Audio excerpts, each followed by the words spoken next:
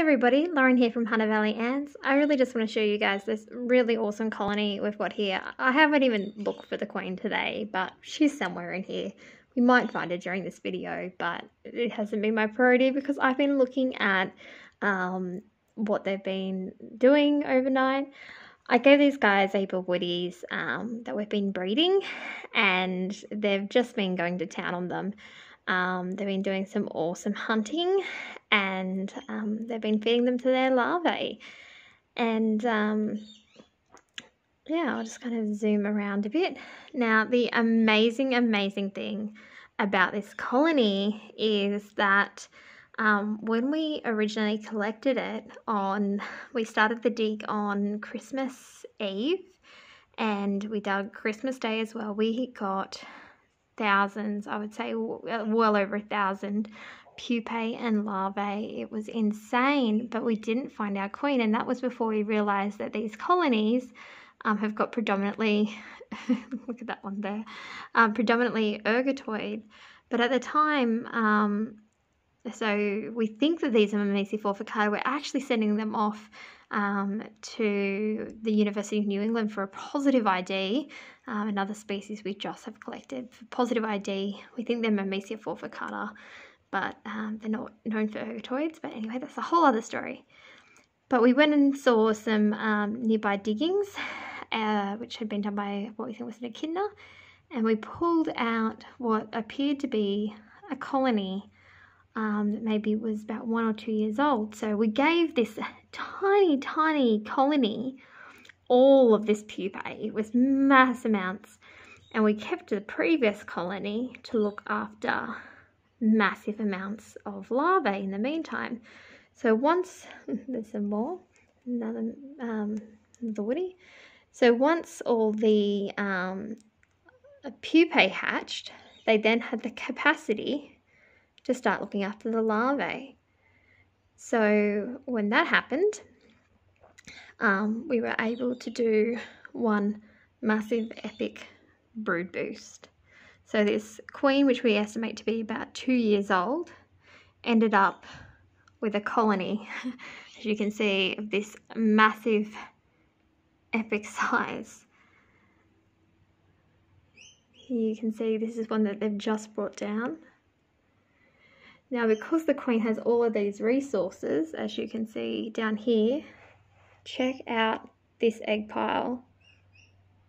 She has got, I'm just trying to get focus on it. She has got egg piles just galore. It's hard to get focus. There's more eggs over here. So you would never ever see a queen of just a few years being able to lay all of these eggs, which go into the hundreds and hundreds. I would not even be able to count them. You'd never see a queen of this age being able to lay this many eggs. And these are, all of this larvae is all of hers.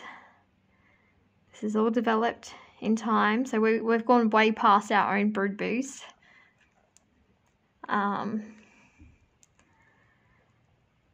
This larvae is hers.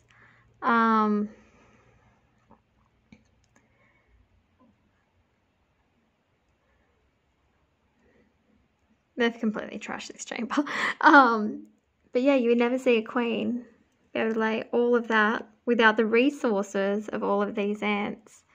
So it makes this an incredible colony. And it is one that will be going up for adoption in the future. So up the top here, we've had some cool hunting going on. So as you can see,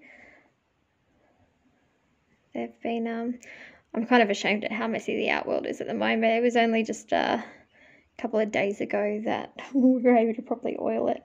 So I won't show too much, but we are going to decorate it up beautifully very soon. But yeah, as you can see, they're just bringing them all down. So there you go.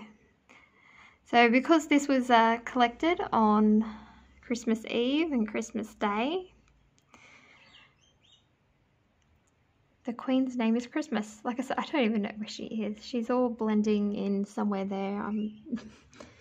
She does have a signature move where she likes to hang upside down, but is that her? There she is. I'll see if I can get a good picture of her. Pretty sure that's her right there.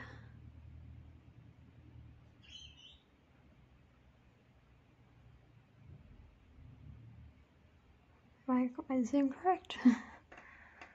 Terrible taking videos. There she is, Queen Christmas.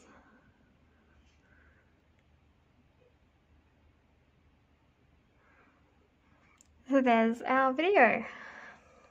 But I just thought it was really cool watching the mealworms go to town on these woodies.